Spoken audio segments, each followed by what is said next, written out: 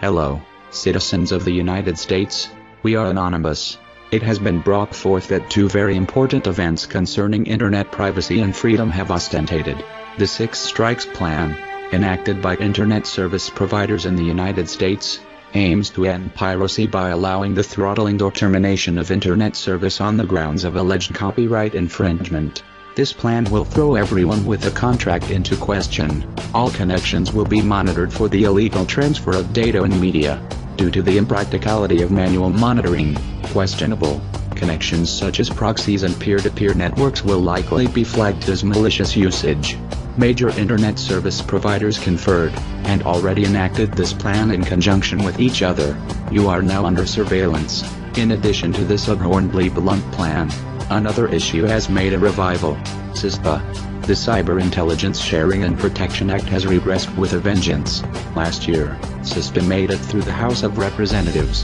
Fortunately, it died on the floor of the Senate thanks in part to protest. If we do not protest again, however, we believe our worst fears will be realized. Representatives that claim to represent your interests are pushing this legislation through the political process, with little to no revisions of what it formally instantiated. You may have seen this on recent news, referring to this as CISPA 2.0, but by no means is this an upgrade from yesteryear. CISPA claims to prevent cyber attacks, at the expense of having near unrestricted access to the information passed through your internet service provider. The intentions are good, but this begs the question of why your information is needed to prevent threats that you have no involvement in. Anonymous does not condone the virtual destruction of the internet, a place of free speech, a place where information can exchange hands and ideas can be shared, destroyed. Tell your representatives that enough is enough. SOPA, PIPA, and D8A, ACT UP, CISPA. Six strikes. When will it end? The representatives do not understand what the internet is.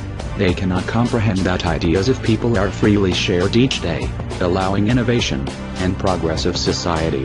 They view it as a conglomeration of people out to steal information. Do not let the crimes of the minority allure the suffering of the majority. Petitions are provided in the description below. The internet may be free, but it requires the advocation of the vox populi to sustain such a status. Knowledge is free. We are anonymous. We are legion. We do not forgive. We do not forget. Expect us.